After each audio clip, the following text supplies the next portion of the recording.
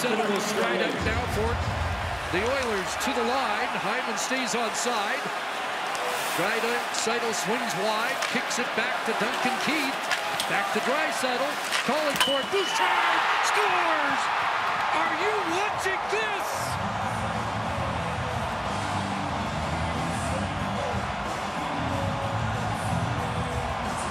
This is hard to believe, Chris. You and I have been around this game a long, long time, and to see the momentum changes and what's happening. Draisaitl weaves his way into the offensive zone, gets it back to Keith. Now, instead of shooting, throws it back to Draisaitl, and then a perfect one-time pass to Bouchard with traffic, and there's that dynamite shot that Bouchard, it hits the skate of the Calgary Flames forward, and I believe it's Mangiapane's skate right there.